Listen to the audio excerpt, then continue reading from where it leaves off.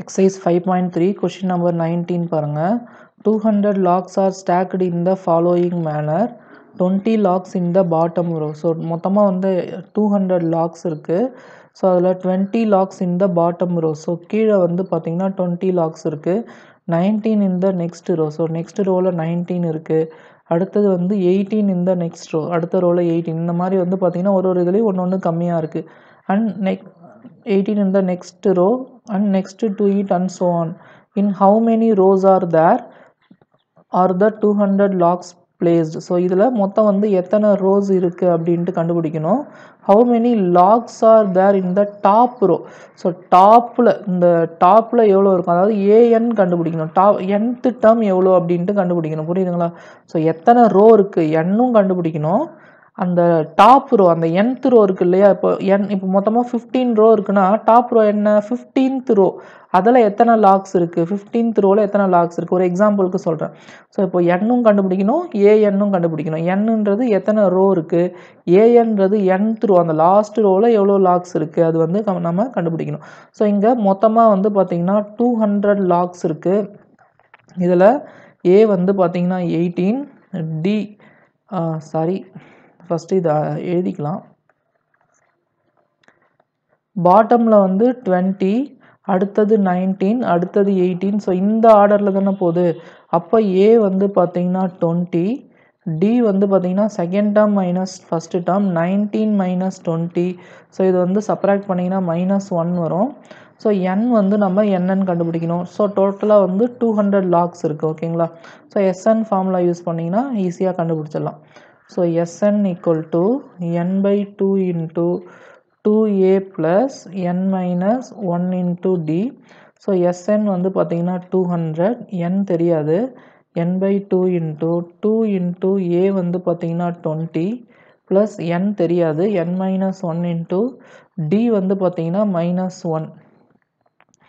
So 200 equal to n by 2 into 2 into 20 வந்து பார்த்தீங்கன்னா 40. இதை உள்ள மல்டிப்ளை பண்ணிக்கலாம். -n plus 1 வரும். ஸோ இந்த 2 வேணா இங்கே எடுத்துகிட்டு வந்துடுங்க. 2 இங்கே எடுத்துகிட்டு வந்தீங்கன்னா 200 into 2ன்னு வரும். அப்போ 200 2s are 400 வரும். n into 40 plus 1 வந்து பார்த்தீங்கன்னா 41 minus n. ஓகேங்களா? ஸோ n உள்ள மல்டிப்ளை பண்ணிக்கோங்க. n உள்ள தள்ளினீங்கன்னா 400 equal to 41n minus n into n square. இப்போ இந்த ரெண்டு டேர்மையும் லெஃப்ட் ஹேண்ட் சைட் கொண்டு வந்துருங்க. -n ஸ்கொயர் இந்த பக்கம் வந்தால் +n ஸ்கொயர் ப்ளஸ் 41n இந்த பக்கம் வந்தால் -41n. இங்கே ஆல்ரெடி +400 இருக்குது ஈக்குவல் டு 0. ஸோ இங்கே இது வந்து குவாட்ரட்டிக் ஈக்குவேஷன் வருது. இதை வந்து நம்ம சால்வ் பண்ணோம். 1 into 400 வந்து பார்த்தீங்கன்னா 400, மிடில் வந்து பார்த்தீங்கன்னா -41 இருக்குது. ஓகேங்களா? ஸோ எதை மல்டிப்ளை பண்ணால் 400 வரும், ஆட் பண்ணால் இல்லை செப்பரேட் பண்ணால் 41 வரும்னு பார்க்கணும். ஸோ 25 16பா. ஏன்னா 25 4s are என்ன, 25 4s are 100, 25 8s are 200. அது மாதிரி 25 16s are 400 வரும். இதே மாதிரி இதை ஆட் பண்ணிங்கன்னா 41 வரும். அப்போ இங்கே மைனஸ் இருக்குது, ஆட் பண்ணி 41 போட்டிருக்கோம். அப்போ ரெண்டுத்துக்கும் மைனஸ் இருந்தால் தான் ஆட் பண்ணால் -41 வரும்.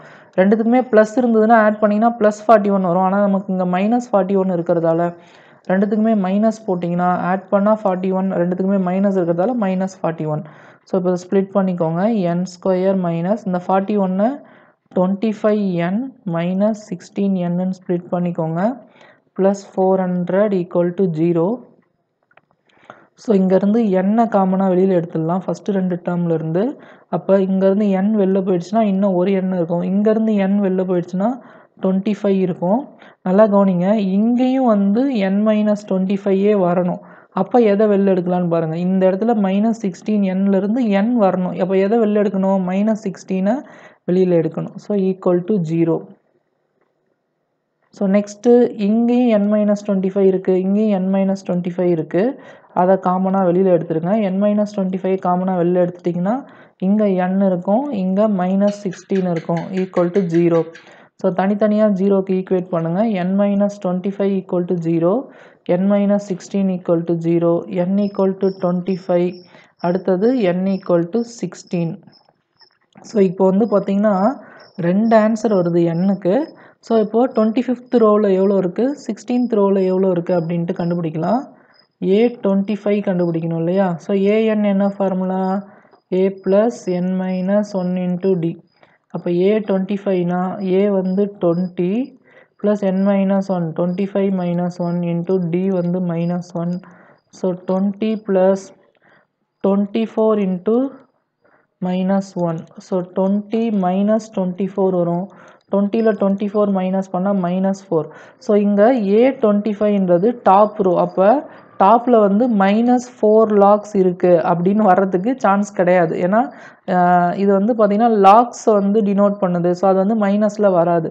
ஸோ இந்த ஆன்சர் வந்து பார்த்திங்கன்னா நாட் பாசிபிள். ஸோ அப்போ n = 25 இஸ் நாட் பாசிபிள். அப்போ 25 ரோன்றது பாசிபிள் கிடையாது. அடுத்தது 16 வச்சு A16 கண்டுபிடிங்க. A16 = A வந்து பார்த்தீங்கன்னா 20. இதே ஃபார்முலாவில் தான் நம்ம சப்ஸ்டியூட் பண்ண போகிறோம். A வந்து 20 + n - 1, 16 - 1, D வந்து பார்த்தீங்கன்னா -1. ஸோ 20 + 15 × -1. ஸோ 20 இங்கே ப்ளஸ் இன்ட்டு மைனஸ் 15 வரும்.